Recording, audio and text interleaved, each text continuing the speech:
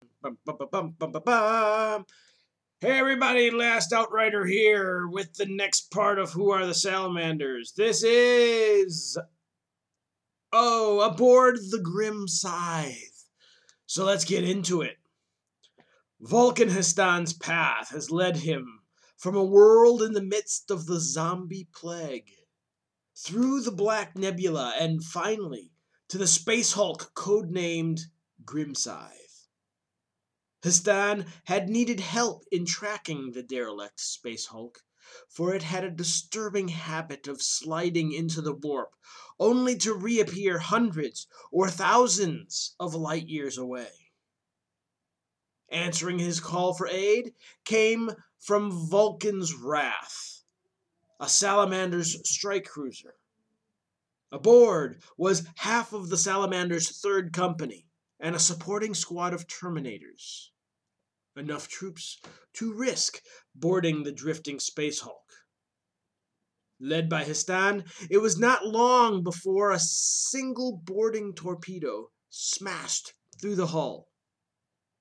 Although now aboard, they were trapped in the twisted wreckage, hunks of metal and bulkhead wrapping around the reinforced tube. With a hiss and flare, the multi-melta ate through beams and bulkheads alike, opening a vent into the darkness beyond. Waiting only long enough for the melted metal to solidify, Vulcan Histan was the first through.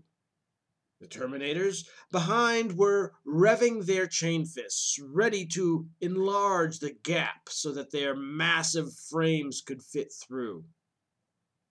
Although he and the Space Marines that followed him could see in the dark with their autosenses, it was out of habit that Histan led the way with the glowing blade of the Spear of Vulcan. The only sound was their ceramite boots echoing on the grating decking.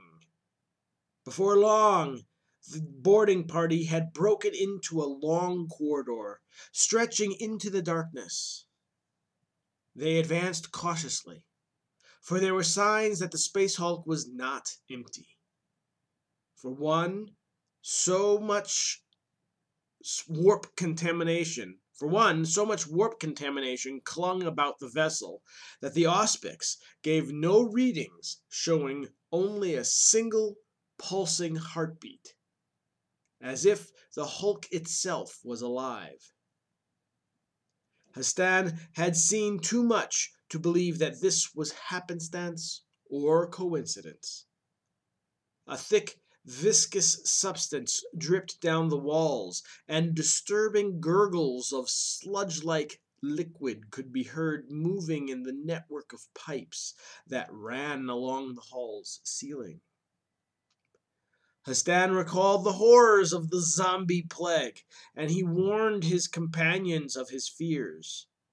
Plague Marines, or at least renegades in the service of the foul Lord of Decay. Histan was searching for the Chthonic Hammer, a mining ship that had been lost in the warp at about the time of Vulcan's disappearance. He had reason to believe the Primarch had spent time aboard that ship, perhaps even aiding in its search for rare metals. After much tracking, the Forgefather had reason to believe that ship had formed part of the conglomerate of hulls that made up the enormous Space Hulk. What else he might find, Histan did not rightly know, but the profusion of pestilent molds and growing on the walls gave him strong indications. He halted before a heavily sealed blast door. Using hand-only signals, he set the squads in the fire breather formation, a tactical deployment that led with a heavy flamer and kept strong fire support to the front and rear. At his signal, the Terminators stepped forward, chain fists sending up sparks as they cut into the solid ceramite. It was thought Hastan, the perfect place for an ambush. Soon the ancient ship was filled with the sound of bolter fire and the sibilant hissing of heavy flamers. The battle of the Grim Scythe had begun. Ha ha ha ha ha! Yes, it ends there! And then with a quote, "We are born of fire, but we shall not die of it. Instead, we will emerge, reborn." Vulcan Histan, before leading the Third Company through the volcanic plains during the Flame Wars. There you go. That is their full telling of that. Now, what is left, you're saying? What is in the second part? I'll give you a second part. How about the rules for Vulcan Histan? Or at least the stats for him. So Vulcan Histan, if he was to appear in your game, would have a weapon skill 6, ballistic skill 5, strength 4, toughness 4, wounds 3, initiative 5, 3 attacks, 10 leadership, and a saving throw of 2+. He would be considered an infantry character. His war gear would be artificer armor, bolt pistol, frag grenades, and crack grenades. Artificial armor confers the 2+ save. There you go. What else would he get? Well, let's see, other than the bolt pistol, but